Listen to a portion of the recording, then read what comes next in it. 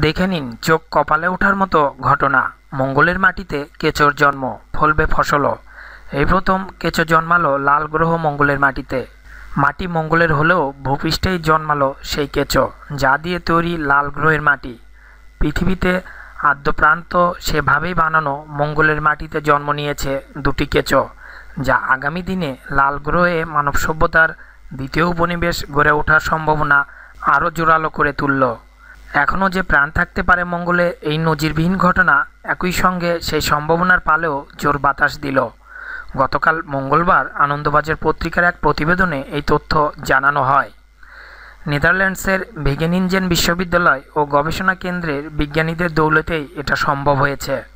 গবেষকরা বলেছেন, মঙ্গলে গিয়ে মানুষের পক্ষে দীর্ঘদিন টিকে থাকা ও বংশবৃদ্ধি করা সম্ভব হবে কিনা, ফসল ফলানো সম্ভব হবে কিনা মঙ্গলে, এই ঘটনার ফলে সে ব্যাপারে কিছুটা দিশা মিলল। তবে এ ব্যাপারে পুরোপুরি নিশ্চিত হতে হলে আরও গবেষণা প্রয়োজন। কিন্তু পৃথিবীর বুকে কৃত্রিমভাবে বানানো মঙ্গলের মাটিতে কেঁচো জন্মানোর ঘটনাকে কেন খুব গুরুত্ব দিচ্ছে গোটা বিশ্বের বিজ্ঞানী মহল? অন্যতম প্রধান গবেষক ও নেদারল্যান্ডসের ভেগেনিনজেন বিশ্ববিদ্যালয় ও গবেষণা কেন্দ্রের অধ্যাপক ভিগার ওয়ামমিল্ক বলেছেন, কোনো প্রাণহীন জৈব বস্তুকে ভেঙে দিতে পারে কেঁচো। তার ফলে জন্মানো অন্য জৈব বস্তুকে আবার ফিরিয়ে আনতে পারে আগের জৈব বস্তুতে, আর তাতে প্রাণও দিতে পারে। এর ফলে কেঁচো একটা চক্র তৈরি করে জৈব বস্তুর মধ্যে, যাকে বলে রিসাইকেল। মাটিকে উর্বর তরতাজা রাখতেও বড় ভূমিকা নেয় কেঁচো, সাহায্য করে মাটিকে ফলনশীল হতে। তাই কৃত্রিমভাবে বানানো মঙ্গলের মাটিতে কেঁচো জন্মানোয় আগামী দিনে চাঁদ ও লাল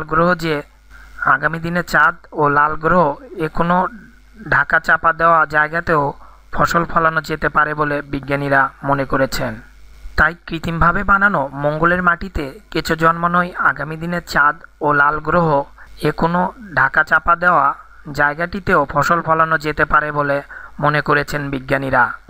দেশি প্রবাসী ভাই ও বোনেরা, আমাদের এই চ্যানেল হতে আপনারা যদি আরও লেটেস্ট নিউজ পেতে চান তাহলে অবশ্যই সাবস্ক্রাইব করুন এবং সাবস্ক্রাইব বাটনের পাশে নোটিফিকেশন বাটনটি অবশ্যই অন করবেন। ধন্যবাদ সবাইকে।